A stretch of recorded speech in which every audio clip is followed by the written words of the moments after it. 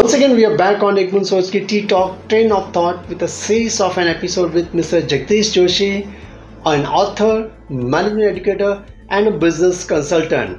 In all this series of an episode, we have seen his journey right from being being with an BCom background, how he had gone ahead with a pharma company, and his experience and the expertise in SME and FME run business, where I think various of an organization got a benefit of his consultancy.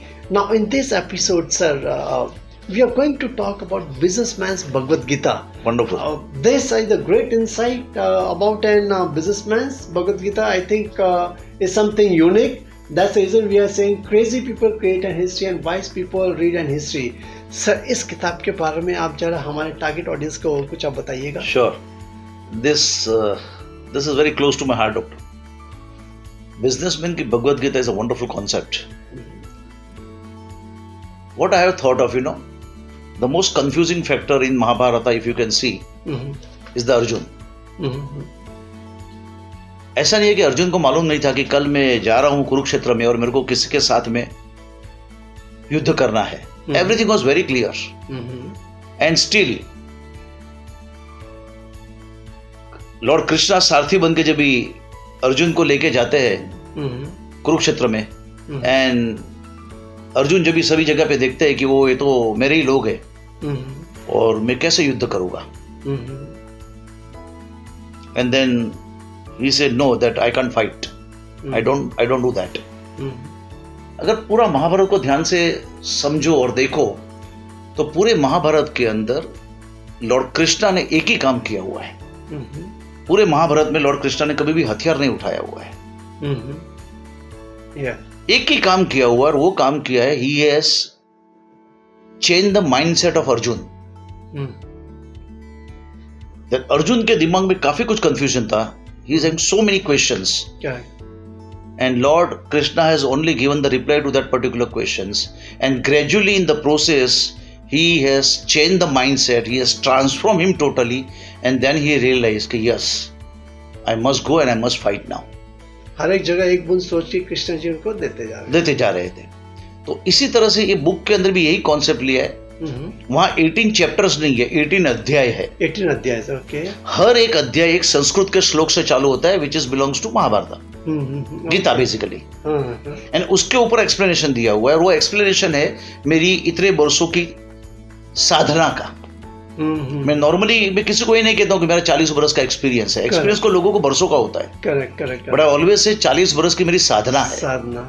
ये 40 वर्ष की मेरी भक्ति है. ये 40 वर्षों से मैं एक कर्म करके आया हूँ और कर्म करता रहता हूँ. And that is one of the reason ये बुक की बूम मार्केट के अंदर जबरदस्त है. This is third time reprints. I C. So there is 18 अध्याय 1, अध्याय 2, that is called 18 chapters, whatever we can say this. And all 18 chapters और अध्याय इस तरह से लिए हुए कि which has a direct relation with your day-to-day business. Okay. इसमें ऐसी एक भी चीज नहीं है, इसमें ऐसा एक भी अध्याय नहीं है which is irrelevant to your business. Okay. Yeah, I have received long back I have received email from I think HDFC और ICICI Bank कि हमने आपकी ये जो बुक है उसको टेबल पे रखी हुई है. जब सैटरडे हमारी मीटिंग्स होती है और कोई आके बोले हमें ये प्रॉब्लम है तो मैं खाली इतना बता देता हूँ, गो एंड रीड दिस अध्याय and you will get the answer. Okay. So this is so practical. This is in so much in layman word you can say this. So you can really make it out where is wrong, what is wrong and how to overcome on that. Okay. So नाम भी इतना simple इसलिए दिया है, businessman की भगवद गीता. आपने अगर ये बुक भी पढ़ी है तो भी मेरे हिसाब से काफी सारे कॉन्सेप्ट और काफी सारा माइंडसेट क्लियर होगा, काफी कंफ्यूजन निकल जाएगा. And your mind is in conclusion mind rather then in confusion mind. You will be concluding yourself कि what is what and what is not. So that is why this book is very and the approach and the focus is only on the mindset, nothing else. No high funda, no rocket science, nothing. Nothing, absolutely. Okay. So that is what the inside of this particular book. And the name purposely kept businessman की Bhagavad Gita, because normally we say ये तो हमारी गीता है. So it is very acceptance very fast हो जाता है. Correct. So आपको business के related कोई भी problem है, most of the problem, अगर आप एक बुक में से एक चैप्टर पकड़ लेते हो आपके प्रॉब्लम के हिसाब से और उसको पढ़ते हो तो I am sure at the end of the chapter you will get the clue कि how to go ahead and how to surpass your problem. Correct. I think it's here what you could see, Mr. Jagdish Joshi, who is a business consultant, after 40 years of an experience, what he had with SME and FMB, like he came up with a businessman's Bhagavad Gita, where I think it's a 360-degree holistic approach of a business which is there. And if you get stuck up somewhere down the line, I'm sure if you just go through this particular book, will give you some guidelines, will give you some thought process as far as the business which is concerned. So ये सोच शुरुआत कैसी हुई, इसका नामकरण आपने कैसा रखा? मेरे को नामकरण बहुत सिंपल रखने का था साहब। दो चीज चाहिए थी मेरे को। हाँ जी। मेरा कोर है businessman right from the beginning, सो तो चाहिए ही था। करेक्ट। एंड गीता के ऊपर कुछ है ही नहीं, कुछ है नहीं, तो मैंने ये दो कॉम्बिनेशन को, and I strongly believe the philosophy of Lord Krishna. Okay. Krishna is amazing character.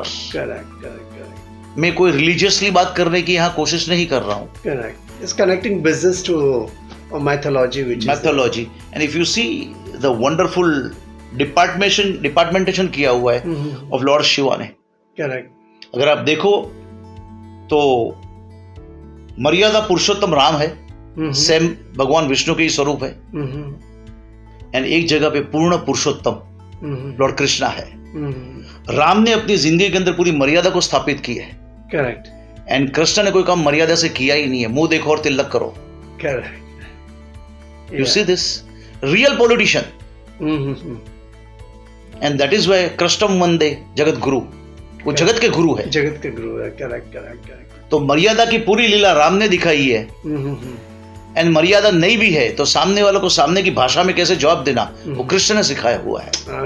अभी आपके हाथ में है, आपको मर्यादा में रह के काम करना है, तो राम है आपके पास में। करेक्ट।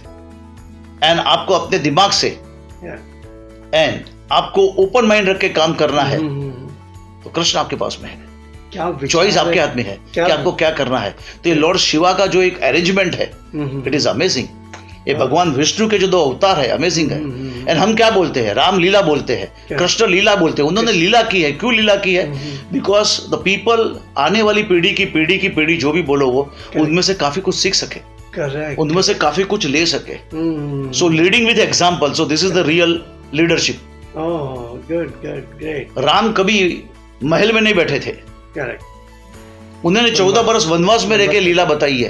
करेक्ट। एंड इसी तरह से कृष्ण भी कभी महल में नहीं बैठे हुए हैं। करेक्ट। उन्होंने अपनी लीला युद्ध में, बरोबर के नहीं, उन्होंने तो जन्म हुआ तब से उनकी लीला बताना चालू कर दिया। Correct correct. एक का जन्म महल में है, दूसरे का जन्म जेल के अंदर है। मगर उनकी अगर पूरी दास्ता पढ़ो, उनकी अगर पूरी जीवन चरित्र उनको पढ़ो, तो आपको पता चलता है कि मर्यादा में भी रख के भी हम ऐसा कर सकते हैं और राम बन सकते हैं। एंड पूर्ण पुरुषोत्तम बनने के लिए बिना मर्यादा मगर एक एथिकल प्रिंसिपल्स को सामने रख के हम कृष्ण बन के भी बहुत सारे काम कर सकते हैं। And that is why Lord Krishna is my role model of the life. Good, great. I think it's an excellent insight to what we got from this businessman's Bhagavad Gita, which I think it's an experience, hardcore experience and understanding about the businesses which are put in this book form. So thank you very much for enlightening our T-Talk, our audience, about businessman's Bhagavad Gita. I'm sure if a target audience will go through that, and all the SME and the FMB business can also have some guidelines from lot of insight. Thank you very much for sharing with our target audience about businessman's Bhagavad Gita. Thank you very much. Thanks.